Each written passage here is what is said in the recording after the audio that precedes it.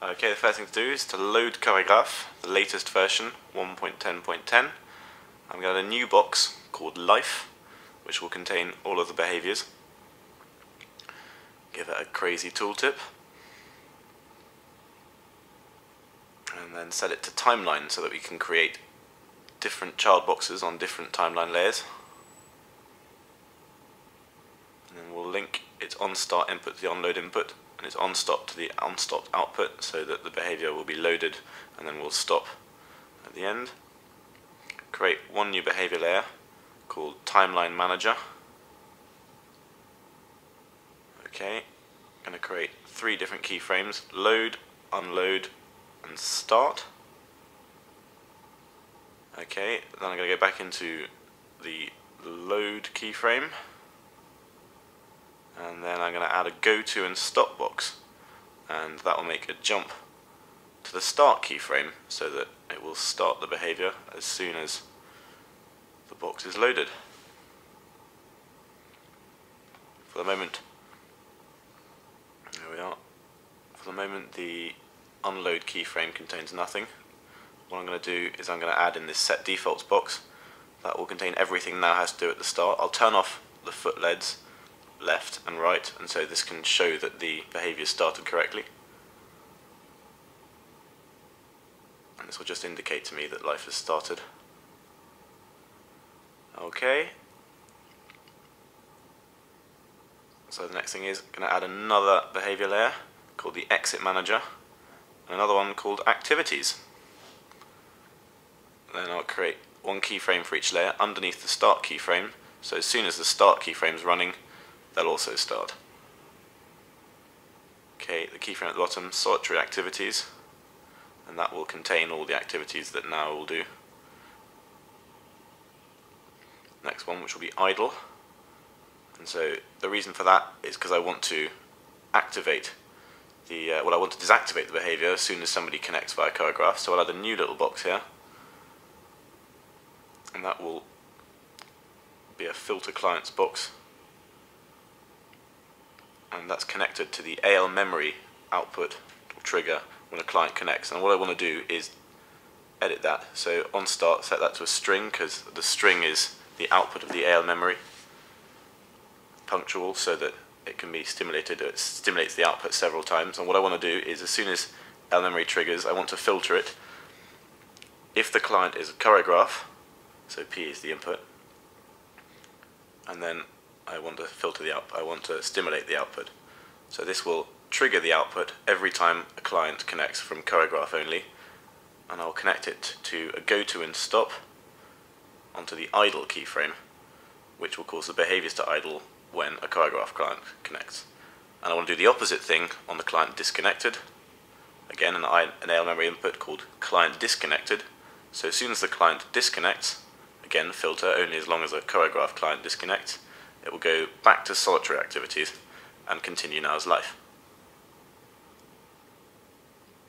Okay, now we're going on to the main bit. This will list all the behaviors. Okay, these behaviors are available through different channels, and we're going to add an output, again punctual, it can be stimulated several times. Okay, so what we want to do is return a box which will list all the available behaviors. So connect to AL behavior manager,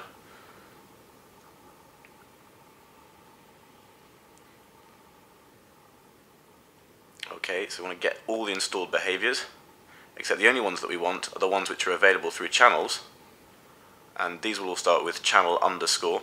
So we want to filter that, so we create another array which is a subset of the original array, which filters it, as you can see, if it starts with channel underscore. So this will return the behaviors array, which contains only the channel behaviors. And there we are, returns the behaviors as an array. And I want to add a timer box, so this will be triggered every minute. So it will get a list of the installed behaviors on channels every minute. You can change that value, but we set it to 60 seconds for the moment. Oh, my colleagues have got a great sense of humour. There we are. We're going to add a periodically filter box.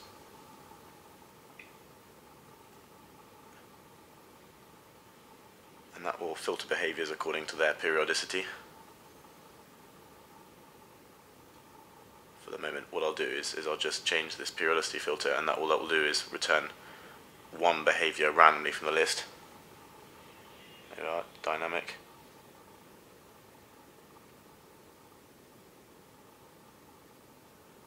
What I'll do is, this is just a simplified version, we're just going to change it so that, okay, if the length is, if the length of the input array is non-existent, so if there are fewer than one items in the array, it will return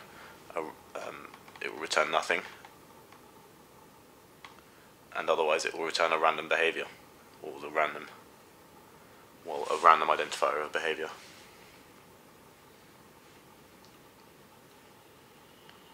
And we're going to add a whole series of filters here, most of which we're not going to implement at the moment.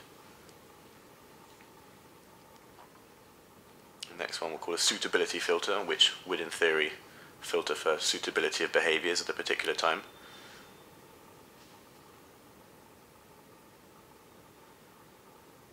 The next one we will call the favorable sort.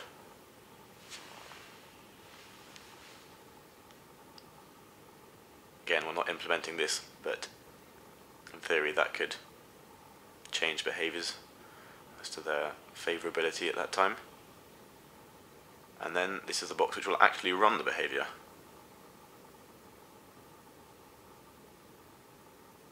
Again, change it to punctual so it can be stimulated several times.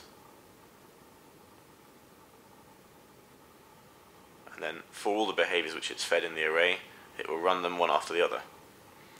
So if there's only one, it'll run one. If there are several, it'll run several. What we're now doing is connecting to the actual AL behavior manager of the robot through AL proxy, and then on start it will run that box. It will run the behavior rather. Connect that through all the sorts, which at the moment just feed through the same array because they're not implemented. And we're going to connect to the real robot now. Play it. Oh, there's an error. What's in there? Oh, forgotten to close the bracket. Close the bracket. Let's play that now. Oh, there's another error. And let's import random. Good. In theory that should work. And it all works. And you can see that NAO is moving. Just about. We'll blame it on the Wi-Fi connection. Let's change it to 5 seconds just for testing, so we can check this is working. Run it, and then bang. There we are. Now his head is moving. It's a behavior from one of the channels. And then we'll stimulate it again and choose another random set, and so on. There you go. Thanks for watching. In future videos we're going to deal with interactivity and reactivity of NAO. Stay tuned.